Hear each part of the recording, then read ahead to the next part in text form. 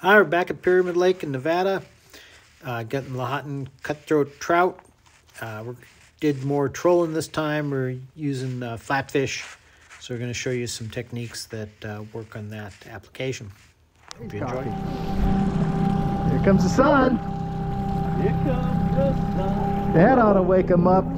Can't get prettier than this. This is Anaho Island. It's a rookery island. You got to keep off the coast. That's right where you want it, right behind the boat. Behind our lures. Yep. Because it's just full of pelicans. There's some cormorant on the rock there. This whole hillside will just be full of pelicans in the spring. They'll rooker, they'll eat these fish. They'll go back to the ocean. That's where they are now, where it's nice. You know winter's coming. A few stragglers. Not seeing any birds in here. There's some on the point. It looks like a grebe's, western grebe, and a grebe is a fishing bird. It will be diving and feeding, looking for the same thing we are. And they are out there. They'd be here if there was bait. Oh, here we go. Outside we got some grebes. So we got the grebes out there popping on the water. That's right where we were marking those fish. Yeah, they're not screaming at each other, so they're not active. Yeah, they're not diving either. But they're waiting for the sun to come up so they can see what they're doing underwater, I think is what's going on. But what do I know? I'm no ornithologist. But I play one on television. Sky rats and seagulls are here. Used to be the old ocean. Used to come into here. This is the remnants of the inland sea. Yeah, deep. Having a sender here that we use if we get a fish that's floated. Clip that in and you can send them down and release the air bladder. You can do a film of that later. Okay, Gary's got one deep. We're going to hit the idle button. I'm going to go over here and get his other line out of the water. This serves two purposes. I can get one of his things out of the water so he's not catching more fish than I do, is the main thing. You get the bait out of here so he doesn't run into it.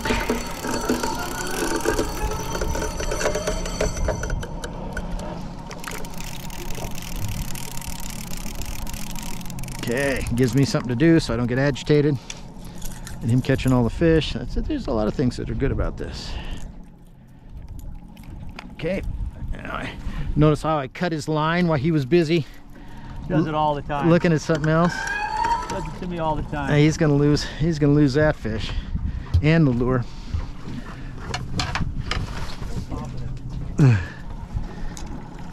Okay, this is his net.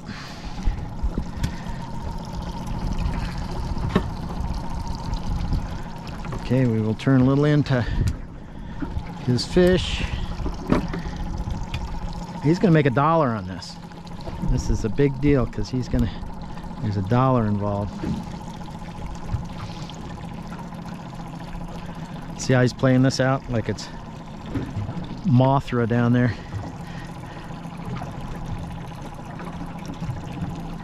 It's like a nice fish.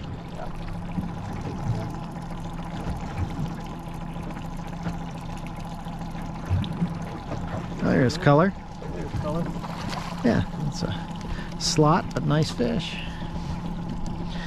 Now you can. These rubber nets are really essential on these fish to keep them from getting damaged. Here's the flatfish that we were using. You can see the little, I've got a swivel on there.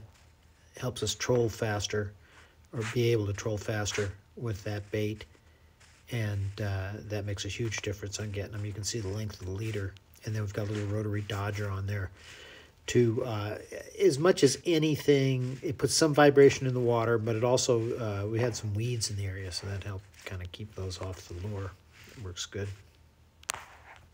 You can see how erratic the lure is. The flatfish are 1.9 to 2.3. We're fishing fairly fast, faster than what they recommend them.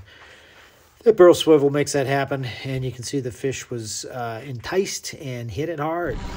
Okay, so unlike Gary's fish, this one's taking line. Now.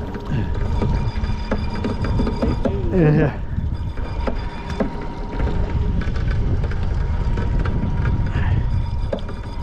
Good, I want him to catch a big fish. Yeah. Some competition. We need some numbers in the boat. That was at 55 feet. He came right up the surface. And he's running. He's up. No, actually I'm way up above everybody. Right? Down. Look at all. Yeah. Until he gets to the boat. Yeah, that's true. Well, if we turn right, I think we'll be okay. We'll turn into you a little bit. Yeah.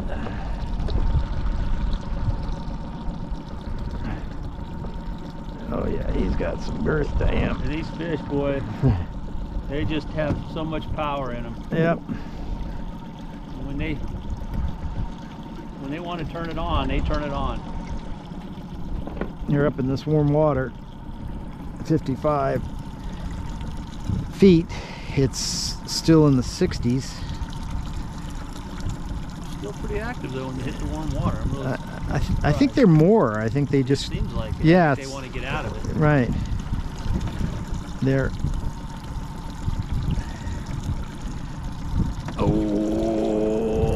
yes, very good. Delightful fish to catch. Fish on here. Double. Yeah. And I'm way over there, so shouldn't be me. My line. I don't know. I mean, I'm over here. I don't think he's at your. Oh, something. Okay. Did you hit it? I don't know. Get fish on. Doubles. Doubles. Double big fish. Look at all this weed we're going through too. Oh yeah. Okay. Oh, he's right here. Look at that. Oh man, all sorts of garbage. That's the other thing with these rotary dodgers too. If you get a bunch of this weed going down the line, yeah, it'll get it before it hits the lure and keep the lure valid. That's a nice fish. Yeah. That is a big. That's over 24. That could go 8-9 pounds easy. What do you think? I'd say 9. Yeah, 9. Okay. Agree with you there. Look at how fat he is. Look Yeah, at that he's got beautiful nice fish. girth on him. Yeah, it's just he's up there feeding. He's having a great time. Was. Yeah. Where's Mr. Yeah, he's a nice fish. Yeah, that's a beauty. Okay, so he came up a little quick, so he's got some air in him still. Yeah. Yes. Yep.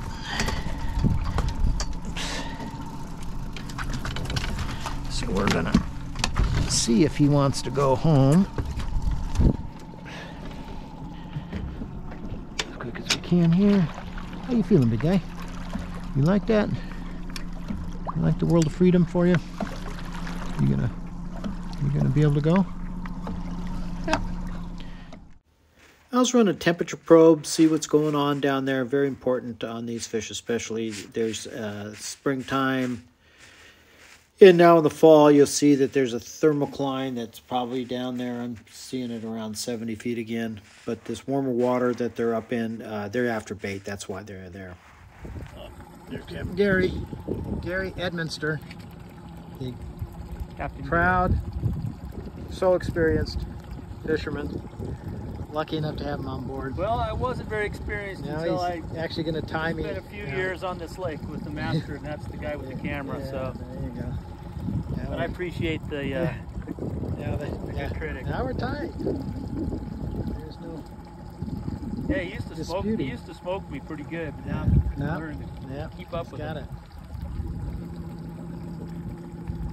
And then he taught me how to jig, and that was probably the worst. That thing was he did. that was good. At least he's got a bad shoulder, so he can't keep up physically. Numbers he can. Let's get him to net a bunch of big fish, and then come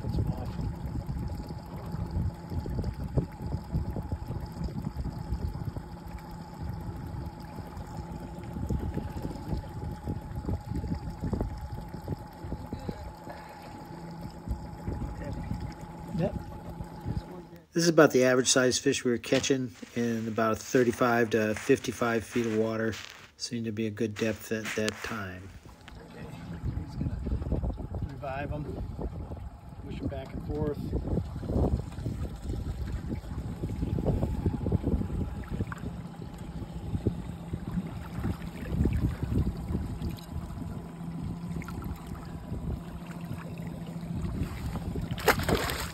Oh, he didn't waste a second. Gone. Okay, so you find the speed, you find a lure, you find a depth that's working, and you get into some fish. You want to stay on them. These fish like an area. They find whatever the bait's doing, there's a spring, something's keeping them in an area. You want to turn tight, make circles, make figure eights, stay on top of a point that you can mark on your GPS. Beat it up until they go away. Don't leave fish. Stay on them and get some. I'm gonna make it suffer.